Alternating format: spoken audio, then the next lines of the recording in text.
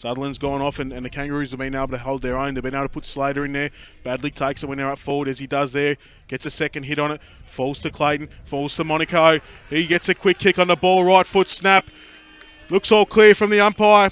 As we have a throw in. Forward pocket for the Kangaroos.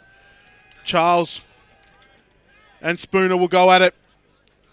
Charles wins it to the back of the pack. Brian tries to run onto the back of it. Can't do so. Monaco picks it up. Right foot snap. Goal. He gets his second for the day. The Sunbury Kangaroos get their 12th.